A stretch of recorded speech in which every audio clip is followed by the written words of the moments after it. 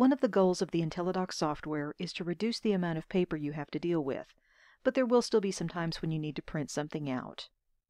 If you haven't told InteliDOX what printers you want to use for the different kinds of information you can print from InteliDOX, you'll get an error message when you try to print.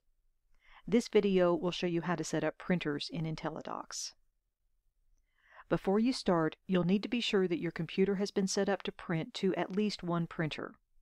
If you can run a program like Microsoft Word or the Outlook email software and print something from there, you should be able to print from InteliDOX too. But if you don't have any printers to select from in those programs, or if the printer you want to use for InteliDOX doesn't show up on the list, talk to the person who set up your computer or who runs your network and ask them to set up the printer for you in Windows.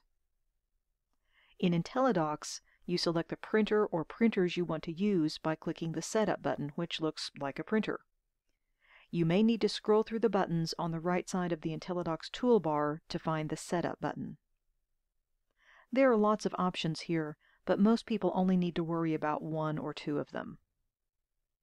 The Chart Info/Queued Printer field is where you select the printer that you want to use for almost everything you'll print from InteliDOX, including items that you print from patients' charts. The printer you select here will also be used when you click the Queued button to print transcription that's been approved by the provider. To choose a printer, just click over here at the right. From the list of printers that appears, click on the one you want to use to print items out of patients' charts. Again, if the printer you want to use for that doesn't show up on this list, or you're not sure which printer is which, get in touch with the person who set up your computer or who runs your office's computer network. If you print prescriptions from InteliDOX, you'll also want to select a scripts printer.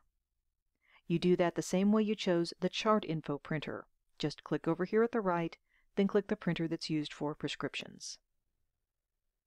Most people can leave the rest of these printers as undefined.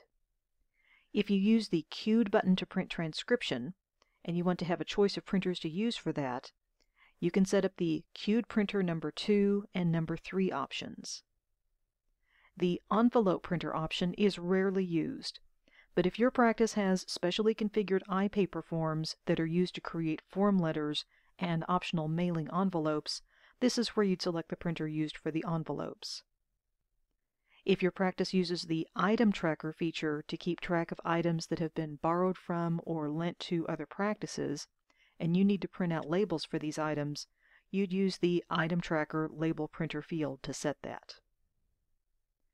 If you get error 484 messages when you try to print, you can check the This Machine Gets 484 Errors box to see if that helps resolve the problem. Otherwise, leave this box unchecked. You should only check the Use Advanced Printer Handling box if Microsoft Word documents from patients' charts take a long time to start printing. Otherwise, leave this box unchecked. And if you are having printing problems, be sure to mention that to the person who set up your computer or who runs your network. When you've selected the printers you want to use, click the Save These Choices button. You should now be able to print from InteliDOX. If you have any questions about selecting printers in InteliDOX, please send us email at support@busynet.com or give us a call at 918-858-4440, voicemail option number 2.